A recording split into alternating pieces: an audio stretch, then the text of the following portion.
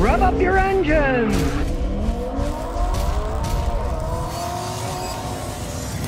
Isaac Ray says, Scotty, what are your thoughts on the new Toyota Supra with a manual tranny? Do you think it's going to be reliable? Well, in the long run, no, because it's not a Toyota. It's a BMW. BMW makes them for Toyota. Now, BMW makes pretty good engines and transmissions, but their technology is way up there. Their parts prices are way up there. The guys that work on them charge money way up there, and it is not a Toyota. It has nothing to do with Toyota, really. It's built in Germany or Austria, wherever they build them. They're just BMW Roadsters. They have nothing to do with Toyota, and I wouldn't expect the reliability to be that great because BMW, as they age, become endless money pits, and that is a BMW. It is not a Toyota. Adam Triplett says, Scotty, are Mustangs or Camaros usually faster? Which are more reliable? Well, in the long run, generally the Mustangs are more reliable. When you're talking faster, it just depends on what you're paying for. You can get a Mustang with a real souped-up engine. You can get a Camaro with a real souped-up engine. You can get both of them to put out 500, 600, 700 horsepower if you really start throwing turbochargers and modifying the engines. You can make any car go fast if you want to put a lot of money into it, and you can buy either a Mustang or a Camaro with various levels. But just to show you, I don't think Ford's ever going to stop making the Mustangs. Camaros, they stopped making them for a while, they make them again. Now they're saying in a few years they're not going to make them anymore, or they're going to make them as electric cars. So in the long run, you're better off with a Mustang. Scott says, I got a 2013 Toyota Sienna. The engine valve train is ticking. Do you know what it could be? Often it could be your variable valve timing is making a noise and ticking away. They don't have hydraulic lifters. They got adjustable valves with stainless steel shims. Generally on those, it's the variable valve timing, and sometimes you can do this, and it will stop. A lot of times, it's the timing chain rattling around, making noise, right? You could put a good cleaner in, like the ATS oil cleaner. You put it in, you rev the engine up 15, 20 minutes at 2,000 RPM or so, then you change the oil filter. A lot of times, that will clean it so much that the little galleyways that get plugged that make the VVT system make noise, fixes it and the noise goes. If it doesn't, to fix it is big money. A lot of times, you got to replace the variable valve timing. It costs thousands of dollars to do. A lot of people just live it. I've seen those Toyotas clicking, and they click for years, and they still run okay. Timothy Vasilev says, what is the best used hybrid car to buy? All right, well, I would have to say Toyota. The Prius has been around for over 25 years. They're most reliable ones. But you have to realize everything breaks down eventually. And I would not buy a hybrid car that had 150,000 miles or more, because when that stuff breaks, the battery costs a fortune. The generator costs $7 grand to replace, because you got to replace the transmission that it's part of. As a unit, it's super expensive repairs. I wouldn't think twice about buying a Toyota 4Runner with 150,000 miles if it was a non-hybrid. If you're talking about a hybrid one, no, because when they break, they cost a fortune. I would not buy a high mileage one because there's too much repair and too complex, and hardly anybody knows how to work on them. Ronald Larson says, Scotty, is a 2013 Impala worth replacing timing change oil pump? It lasts 140,000 miles, and I live between Buffalo and Rochester, New York. 140,000 miles. The rest of the engine's still worn, right? You change the timing chain, the oil pump. The pistons are still the same. The valves are, I would not. I would just drive it till it dropped, and if it did drop, I'd either put in a used or a remanufactured engine if you want to keep the vehicle. I'd never buy one in the first place, so I'd never be stuck in that position, but it's stupid. The engine's all worn out. Don't put a couple pieces on when the engine's all worn out anyway. Brian Hobbs says, Scotty, what do you think of a 2010 Kia Sedona? How long can they last before they turn into money pits? Well, very good question. They can last quite some time.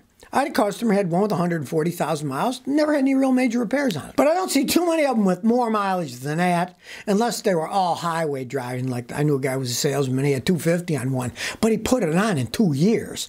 And highway driving is equivalent to 10% city driving. So you go 200,000 going 60 miles on an hour, it's like 20,000 miles in a town. So it doesn't count as actual mileage.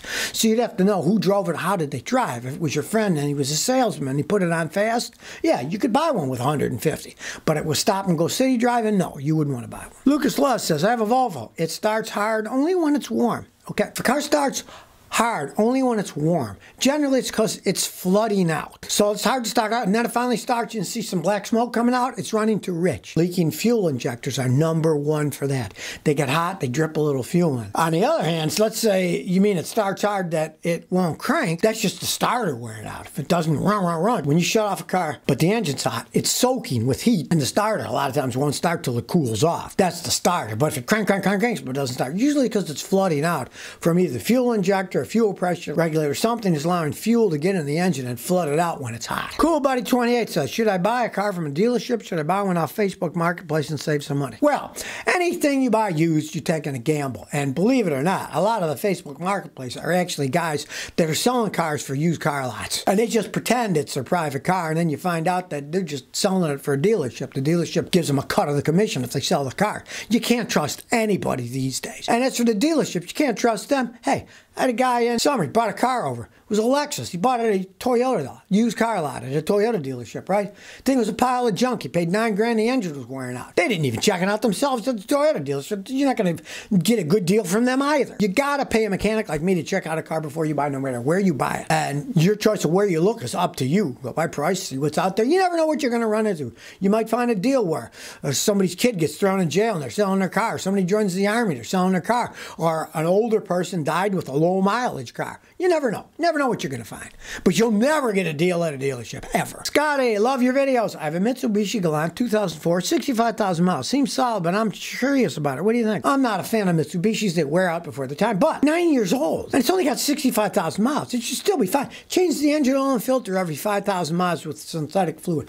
Change the coolant once every 4 years. You know, do regular maintenance. Change the transmission fluid every 40, 50,000 miles. Take care of it. You never know how long it's going to last. You don't have very many miles on it. It might last quite some time. Generally, the Mitsubishis don't fall apart until they have well over 100-something thousand miles on it. So you still got probably quite a bit of life left in that car. I'm not a fan of them, but hey, you still might last quite some time. Coleman Young says, Scotty, I'm 45-year-old, first-time buyer. I'm in Chicago. I've had my share of beaters. Is there any advice you can give me to stay in a 3K range for a Toyota? Well, you're in Chicago, which is a bad place because the cars rust there. My advice is go down to Texas and buy one. Get a Toyota, get a Corolla, or a Honda Civic. They're going to be higher mileage, but where you are, generally, the cars rust out. And if they rust out, they're useless. They'll just fall apart. And even if the frame isn't rusted, the suspension, the control arms, your steering, that's all rusted, and that'll break and fall off too. So you basically want to go away from Chicago to buy your vehicle. Look around. I know a lot of guys in Texas, they'd sell cars to people up north. The people would just ship them up there. So, I mean, that'd be my advice. The Corollas and Honda Civics are probably the best for money in that. You're still going to be a high mileage one today with prices as they are. Antonio Garcia says, Jeep Liberty 2009 to 2012. Are they good vehicles? One word. No. That's the cheaper Jeep. They decided years ago, okay, let's make some cheaper Jeeps. The good, strong ones, they cost too much to make, so let's make them cheaper, sell them to people. They are not really good vehicles. They just aren't. Especially when Fiat took over Chrysler, quality went, and now, hey, they're owned by Stellantis, Peugeot, Fiat, and Chrysler all together. The three stooges of car manufacturing. I would not buy one. Blake Dimfy says, do I have to tune my car for an air intake? Yeah, if you put a cold air intake, you want it to run right, it really has to be tuned by a pro. That's changing your flow. The computer doesn't really know what's happening. It can get confused. It can run worse. Maybe it'll work okay. You never know. But generally, you have to. That's why I tell people, don't waste your money on a cold air intake. It doesn't do much at all. Now, race car guys have them and stuff, but they have millions of things that they change, and they have it tuned. Sometimes, even during the race, they'll retune it. You're not going to have that level of technology. Especially just leave that crap alone. It really does not affect how your car runs all that much. It really doesn't change much. Vince Penico says, I got a 96 Dodge 2500 Ram van, 149,000 miles. I want to go another 100K. If the transmission goes out, should I junk it? Well, if it's not rusted out, that's a pretty simple van, rear wheel drive. You could have the transmission replaced. You could get a remanufactured unit. They still have them for those things. I'm not a Dodge fan, but back in 96, they make them a lot better than they make them today. If it's not rusted out. Now, if you live up north, it's all rotten away. Yeah, just get rid of it because it's worthless eventually. The shock arms will rust off. Everything will rust off. And eventually the wheels will fall off from rust. But if it's not rusty, hey, what the heck? They don't make them like they used to, and if the tranny goes out, put another one in. The YouTuber says, Scotty, is a Toyota RAV4 Hybrid 2022 a smart buy? If I wish to have an SUV, we can't have gasoline-only engine in my country. I want to own it 5 to 10 years without major problems. Yeah, it probably would be. You're buying a new one, and Toyotas generally last a long time. The earliest I saw a Toyota hybrid break was like 170,000 miles. Should be pretty trouble-free. They're well-made vehicles. I don't buy hybrids because I'm cheap, and I only buy cars that are, 10 or 15 years old, and by then the hybrids can get expensive to fix, where a regular gasoline engine, no. But if you gotta buy one, that's definitely the one to buy. So if you never want to miss another one of my new car repair videos, remember to ring that bell.